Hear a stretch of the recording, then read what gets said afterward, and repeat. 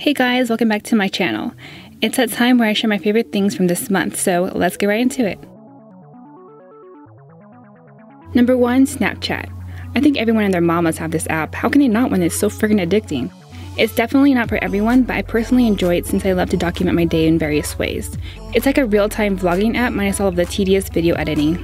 I feel that I'm able to be myself on it and share snaps of my day with my family, friends, and you lovely people. I'm able to get updates from some of my favorite people, and the fun thing about it is that you're able to learn more about someone's personality and what they like to do through their Snap stories. You want to spend a day with me? Okay, well you have no choice. I'm gonna go run some errands, so I'll take you guys with me. Okay. Also, Snapchat's new update adds a lot of amusement to any snap. If you're not already following me, you can find me at Char Villena. Number 2. Anker Astro Ultra Compact Portable Charger. I specifically bought this charger for my trip to SF because I knew that I would be using my iPhone a lot on the go, and lately the battery life on my iPhone has been draining a bit faster than usual.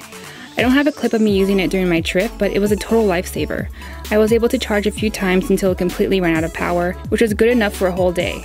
I bought this on Amazon for a really good price. I got it for $15, which is much cheaper than a lot of brands I've seen, which can reach to about $50.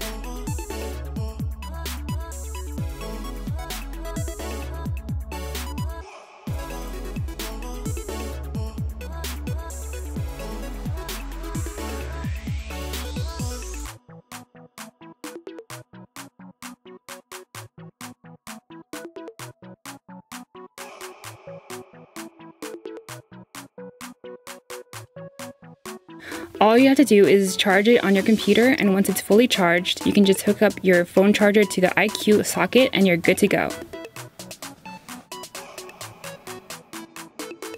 Number 3. Coco Trio SF 2015. Of course, I had to add this to my September favorites. It was a very much needed weekend trip. I was able to get a lot done in those 4 days, and I just had the time of my life with one of my favorite couples. Coco Trio, that's how we roll. So I won't go too much into detail about this trip on here because it deserves its own video. Once I've completed my SF mini sketchbook, I'll be able to show you all of the video clips in real speed and all of the fun snap stories I've created. Number 4. Bite Beauty's High Pigment Pencil in Rhubarb. I bought this on my SF trip, and I gotta thank my gal B for pointing it out. She seriously knows what lipstick shades I'm obsessed with. It's a really nice plum rose shade, which I think complements any skin tone. I'm usually not a fan of glossy lip products, but this one is an exception because it keeps my lips moisturized throughout the day. I honestly didn't know too much about the brand, but at first glance I knew it would be a brand that I would love.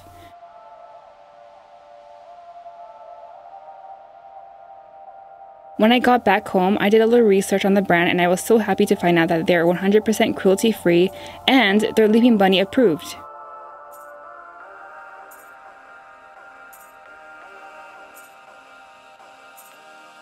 Number 5. MUJI Notebook. I mentioned this in my SF haul, and it deserves to be mentioned again. I don't know what it is, but I'm so in love with this little notebook. I bring it with me everywhere I go. I love that the paper is white, which is what I prefer the most. The paper in this MUJI notebook is quite thin, but that's not a huge problem for me since I don't plan on applying watercolor to the pages. I would say though that Micron and MUJI pens do bleed, so after various pen swatches, I found that my cute Kiki gel pen had no problem at all. I love using this for journaling, quick urban sketches, and jotting down my thoughts in random notes. Number 6. Goodwill Distress Shorts. I always say this, but this seems to always run true every time I make a trip to Goodwill. And that is, the thrifting gods are on my side. I say that because at least 98% of the time, I look out on the perfect items. Like this pair of distressed shorts. I've been searching for the perfect pair of distressed shorts all summer. A lot were overpriced and some just weren't distressed the way I like it.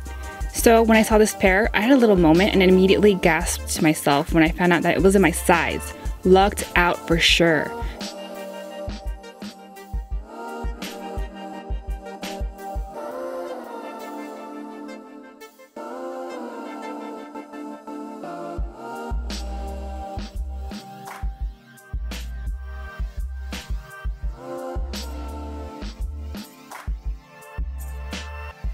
I tried them on in a fitting room and they seriously fit me like a glove. I kind of cried inside. I got it for $5.99 and it was in really good condition. So those were all my favorite things from September. I hope you guys enjoyed watching and let me know what your favorite things were this month. I'd love to know. Create every day, stay motivated, and I'll see you in the next video. Bye!